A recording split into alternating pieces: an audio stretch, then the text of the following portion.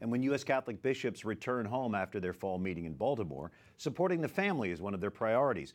We discussed that earlier this week with the shepherd of a proactive archdiocese.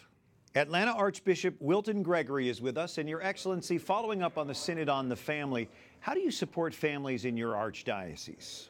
Well, Brian, one of the things that we happen to be engaged in full-time now is the promotion of our Archdiocesan Pastoral Plan, which resulted after a consultative survey that brought in 15,000 responses from our people.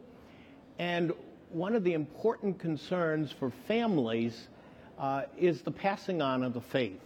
As a matter of fact, that was the top priority from the survey, that our parents are really concerned about how do we as the church assist them in passing on the faith.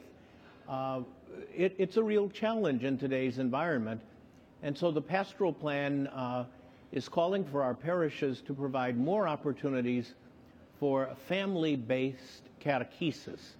That is the opportunity of parents and kids together exploring the meaning of the faith, the purpose of the faith, the teachings of the faith, and then the subsequent parts of that pastoral plan involve living our faith, that is, putting out the practical dimensions of what we believe into our everyday lives, and sharing our faith, the evangelical dimensions that parents and kids together, parishes, can engage in promoting both a true and an accurate expression of our Catholic faith.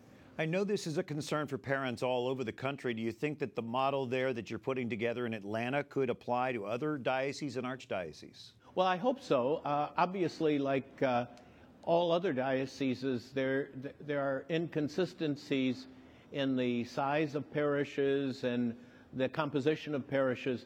But hopefully what we're doing is inviting the parochial community to learn from each other. That is, what works well in one parish might work well in others, and a more collaborative effort to bring local communities together and to share resources and to share success stories.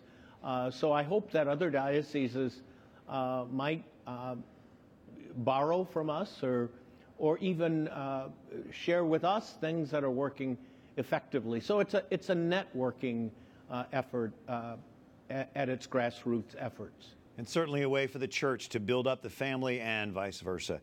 Your Excellency, Archbishop Wilton Gregory from Atlanta, thank you for being with us tonight.